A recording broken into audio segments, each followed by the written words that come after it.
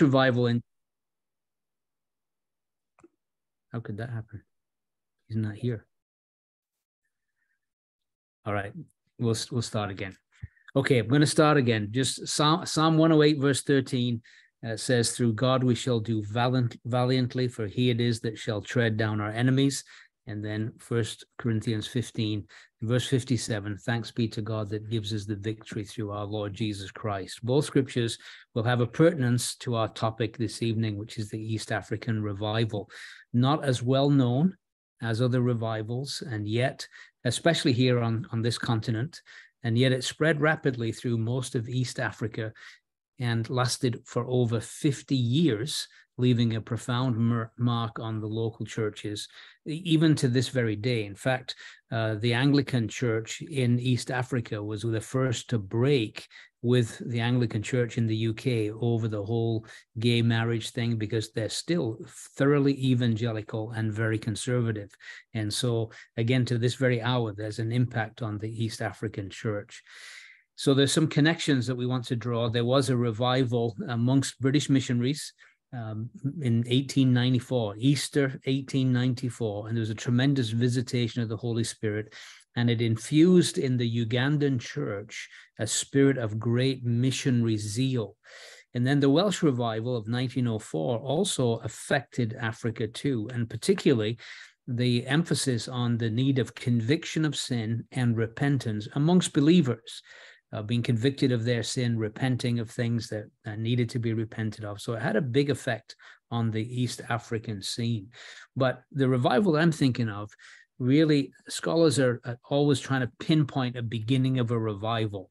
And most of the historians that have written about this particular revival would say that it really began in 1929. And it began when a British missionary called Joe Church. His full name is John Edward Church, but he was known as Joe Church. And also a quiet, unassuming Ugandan leader whose name, Simeone, now I'm going to have to really try hard to pronounce this, Nsibambi. Okay, Simeone Nsibambi. This quiet, unassuming Ugandan brother. They both met together, and they were talking about the state of the church. And one of the things that really discouraged them was what they considered the laziness and the corruption of many churches. They made this comment: the only difference between pagans and Christians is the pagans sin openly and the Christians hide it. Now, that's very challenging, isn't it? The only difference between pagans and Christians is the pagans sin openly and the Christians hide it. And so Nsibambi had heard Dr. Church speak about the power of the Holy Spirit in the Christian life. And he wanted to hear more because he was disillusioned by what he saw in the church. And so these individuals, they met together and they began to talk together and pray together and read scripture together. Now, Joe Church, he was very influenced by the higher life movement that was prominent in the UK. We often know it as the British Keswick movement, the Keswick Convention. And Church was very influenced by this. In fact, he believed that the answer to the sloppiness in the church was preaching about the victorious Christian life, and that Christians could enjoy victory in the power of the Holy Spirit over the deadening influence of the day. And so that was his message. That was his burden. That's what he believed, and that's what he preached. And so these individuals, they got together and they were concerned, how do we move forward? And really, this revival was a response to the decay and deadness in the churches. And one of the things they observed was it seemed that the churches were alienated from the power of God. And I think we could see very similar parallels with our own day, as you see at this time. Just want to tell you a little bit more about Joe Church, because more is known about him than Simeone. But he was a student at Cambridge. And the reason I want to go into his background is because it pulls together a lot of the church history strands we've considered in the past. He was converted in August 29th, 1920. And he became very involved in the Cambridge Intercollegiate Christian Union. And the group was very influential amongst Christian students, and particularly those interested in foreign missions. And it had become kind of the hallmark of Cambridge University as a result of Dwight L. Moody's famous revival meetings, which we've discussed in the past, and of course, the missionary commitment of the Cambridge 7 that we've talked about in the past. And so this is kind of the aftermath of Moody's campaign, the Cambridge 7. They're still a strong college campus intervarsity movement, a very great emphasis on missions. And a lot of young men, like Joe Church, who was a medical student, felt called of God to go on the mission field as a result of this environment, this atmosphere that was so prominent in the university at that time. Church also said that the time there was very crucial to his spiritual and theological development as an individual. And one of the books that had a profound influence on him, and again, going back to the Keswick movement, was this book. It's How to Live the Victorious Life by an Unknown Christian. The same individual also wrote a book called The Kneeling Christian, which is a wonderful book on prayer. So this particular book, Church read it, and of course it represented the Keswick theology that was flourishing at that time. And the emphasis was that it was possible to enjoy victory and the fullness of the Spirit and enjoy the higher Christian life, rather than just the carnality that was very prevalent in the day. And so in addition to this influence of the Keswick movement on his missionary work and his own personal life, he actually set up a Keswick convention in Africa in 1938. They held in Kenya, Africa, the first Keswick convention on that continent. And again, he was a leader in that. And he became very much an integral part of the work in East Africa, was this Keswick theology that it's possible to live a life of victory. This is what Church said about his own experience. He says, and especially as he and Simeone came together, he said, God in his sovereign grace met with me and brought me to the end of myself and thought fit to give me a share of the power of Pentecost. Oh, what a wonderful testimony, isn't it? To be brought to the end of yourself and God thinking fit to give me a share of the power of Pentecost. He said there was nothing very spectacular, nothing ecstatic. The only thing was a clearer vision of the risen Christ himself. Now, that's a wonderful testimony, isn't it? And so he was one who always wanted to keep Christ at the center of his life and ministry. He always wanted to have genuine fellowship in oneness with his other co-workers in mission. And he wanted to live his life for God's highest.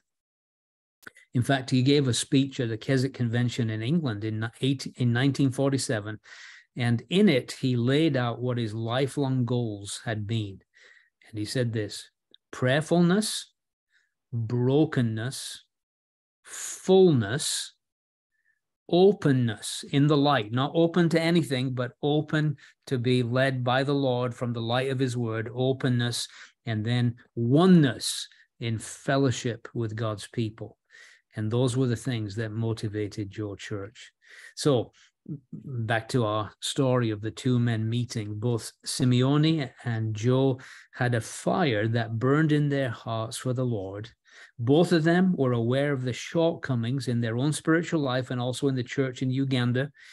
And this burden, when they met, they sat together, read their Bibles, God met them.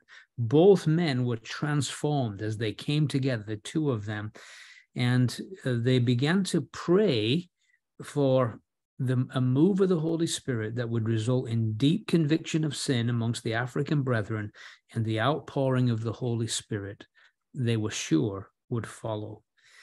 And as a result of their encounter, it resulted in the transformation of countless lives. The East African revival differed from its European and American counterparts in that it was not based on large-scale preaching by famous personalities. Yes, there were some large open-air meetings, one in Kabale, Uganda in 1935. There's a lot of one-on-one evangelism that was done, but most of the work of the revival was done by ordinary African Christians who took the message to their extended families of the victory that they can enjoy in the Lord Jesus. And they would just spread this message out to people, that whoever they were connected with.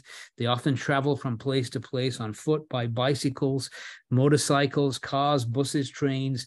And by the early 1940s, so this is 29, now into the early 1940s, the revival had spread from Uganda to Kenya, Rwanda, Burundi, parts of Congo, Sudan, and Tanganyika.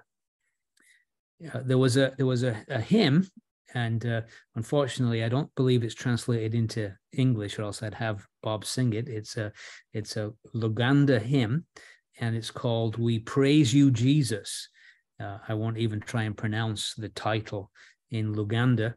But just like the Welsh revival had that great hymn, "Love as Vast as the Ocean," that kind of was just sung all over. Well, this "We Praise You, Jesus" just echoed across East Africa as believers met together and they sang, "We Praise You, Jesus." And there was a great emphasis in the revival on what Christ has done for sinners. And so this hymn became kind of encapsulated that message of what Christ had done for sinners. The East African evangelists, they had a name. Baloloke was the name, and it simply meant saved ones in Lugandan. And one of their emphases was, as they went preaching the gospel, they encouraged people to get involved in a local church. And there was a tremendous adding to the churches by this revival. As they went around preaching, people were added to churches. Tremendous numbers came to Christ. A great work was done. And so the churches in East Africa continued to grow with the thousands of true believers in Jesus, and it continued to expand through the work of African missionaries throughout the world. Here's some of the things that were said about the effects of the revival. It says, revival, at least it was experienced and understood in East Africa, brought about a great acceptance of the message of the gospel. And some of us have preached I've preached in Kenya, and I would say there's never a place where I preached where I felt the ground was more fertile and people were more receptive to the message. And again, part of that is the after effects of that revival. There's still, even in the general culture, a love for the gospel. And so as a result of that revival, it led to this great acceptance of the message of the gospel. It strengthened churches in large populations, large churches. And through it, there was such a testimony. This is a testimony of the impact of it. Worldly business people would employ saved East Africans in their homes and businesses because they could completely trust them and rely on them to work hard. So it even affected the workplace. Now, like, you want to employ somebody, employ a converted East African. He'll do the job that you hire him to do. And so it was characterized, these are the characteristics of the revival. One historian says this: it was characterized by a deep remorse for sin, a desire for holiness, and a close relationship with God. And also, a practical outworking was a treating other people with sincere love and honesty. That sounds like a pretty good revival to me, doesn't it? Wouldn't you love it if those things were true in our day? We said some of the hallmarks of this revival included repentance and confession, restitution, putting things right, strong emphasis on a life that is lived walking in the light. 1 John 1, 6 and 7, walking in the light as he is in the light. And so there was that tremendous emphasis of walking in the light. The revival Christians walked in the light with each other. They shared spiritual victories and blessings. They confessed failures and weaknesses. They shared plans and aspirations. They sought counsel and support. There was such a unity, a oneness, and it overcame a lot of tribal barriers and even racial barriers. The missionaries, they just called each other brethren, brothers, and there was this sense of love and camaraderie. There was a humility and a brokenness. They were frightened to ever become stiff-necked, as Stephen described the Pharisees in Acts 7:51. There was a fear amongst the Christians that they would ever become stiff-necked. When they had new converts, they would pray with them for the power of the Holy Spirit to give them victory over sin and an ongoing passion to know Jesus more and more. And so many, many lives were touched. And one of the great things about it was this, that it was so Christ-centered. They talked about the real experience of the revival was an awareness of the saving power of Christ, a deep submission to him. There was no emphasis on the gifts of the Holy Spirit, such as speaking in tongues or supernatural healing. It was the most Christ-centered revival. He was the center of everything. And so the message of sin, repentance, forgiveness by the blood of Christ was the overriding message preached by Church and his fellow African evangelist. They said this: the Holy Spirit glorifies Jesus and points us to the blood of Jesus for cleansing when we may have grieved him along the way. And so that was their message, and it was a very long-lasting, and it said even to this day, the effects of the East African revival are felt, even though it had its beginnings in 1926. And here's just a final shot before we close. I've said for a long time, I'm convinced that God sends revival prior to some catastrophe that is coming on the world. So, for instance, the 1904 revival came before the 1914-18 war. The 1857 revival in the US came before the Civil War that took place 63 onwards. And so it seems like the Lord recognized there's going to be carnage and there's a great ingathering beforehand. And what's interesting is East Africa, the scene of these great revivals, would also be the scene of Idi Amin in Uganda and his brutal dictatorship. But also Rwanda would be the scene of the Rwandan genocide, in which many were slaughtered. And yet prior to that, God brought in a marvelous harvest of souls. So it should make us optimistic, because it would seem to us that in our culture, we're heading for persecution. And maybe the Lord might bless us with revival before that comes. And there'll be a big ingathering of souls before that time arrives. May God encourage us with these thoughts.